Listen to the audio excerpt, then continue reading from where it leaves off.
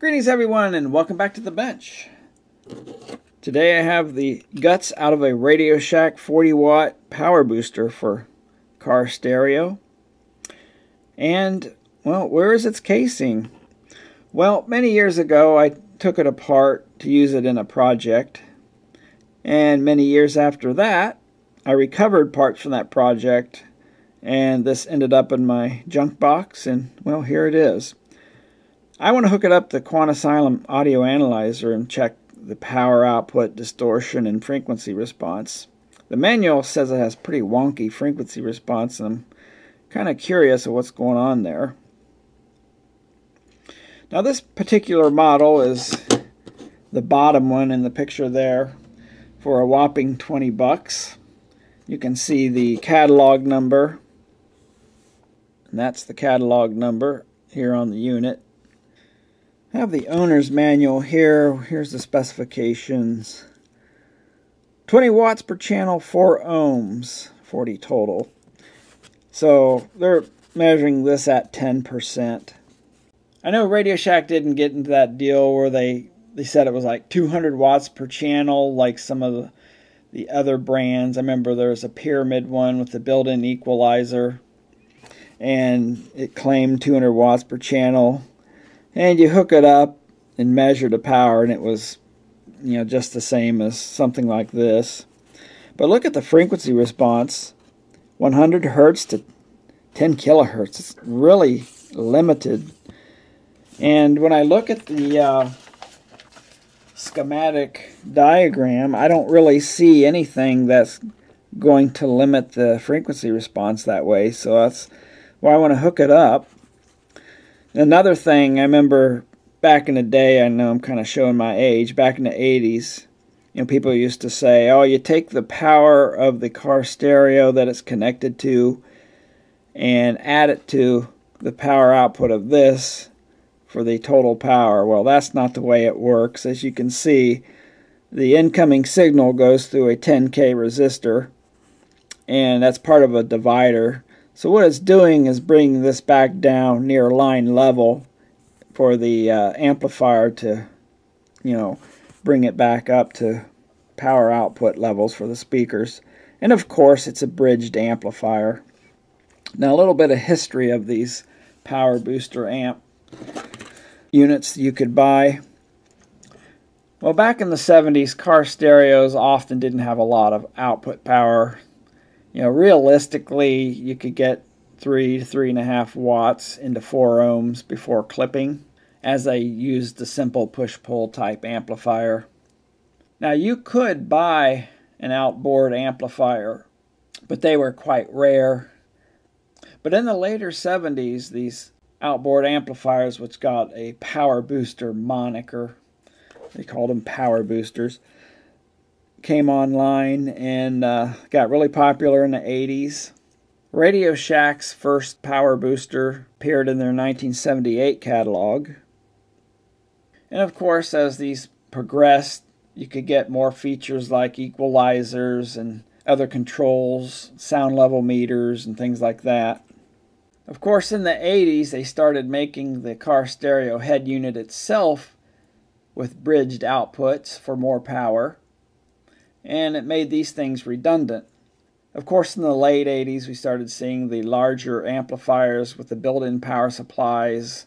And as we got into the 90s, these things got less and less popular.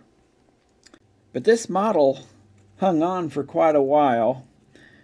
They gave it a facelift. They just changed the front cover of it. But it lasted until the 2001 catalog. And as far as Radio Shack goes, that was it for the power booster. As you can see here, the catalog number matches what's on the board here. So I bought this quite a while ago. If those are date codes on the chip, that's 1989, pretty much the last week of 1989. And I don't remember when I bought it, but I know it was probably back around that time. So, yeah, it's been hacked up. The wires have been cut. I need to find the outputs and the inputs so I can get a signal into this thing and get the signal back out. And I'll just do it to one side because, as you can see, it's just identical circuits for each bridge amp there. This is just a choke to help remove noise from the supply voltage. So I'll whip out the soldering iron and come back with the finished result. Alright, I took my soldering iron and soldered the wires on.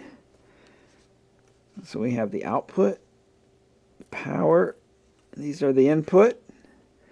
Don't know if it'll work. I'm quite capable of screwing things up. Okay, let's see what happens here. I got an aluminum plate. Aluminium.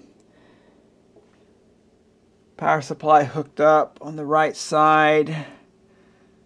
Set the current limit. Set it low. Always start low if you're not sure. So we're 12.6 volts. Well, I did hear the faintest click in the speaker. Drawing it's dropping. Maybe the cap's reforming. Oh, I can hear it. She's working. Let's hook up some music, see what it does. Okay, it is working.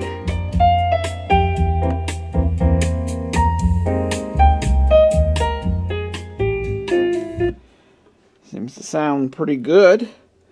So, well, let's get it on the Quant Asylum and see what it's all about.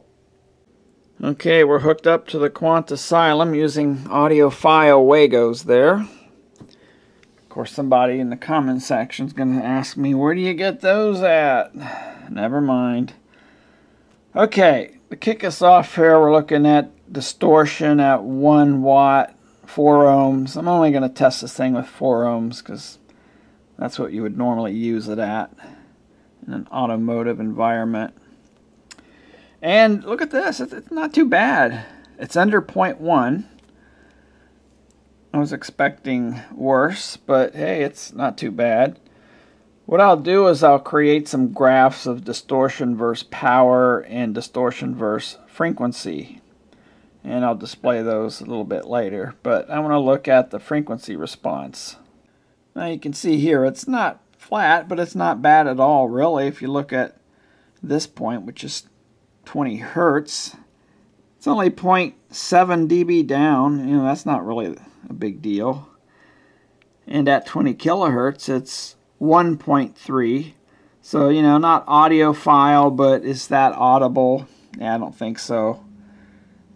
I'm not sure where they're getting this number at, this 100 hertz to 10,000 hertz.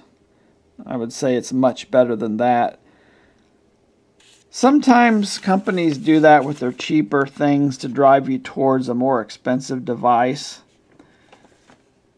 So, yeah, I'm not seeing any issues with frequency response with this device. It's pretty good.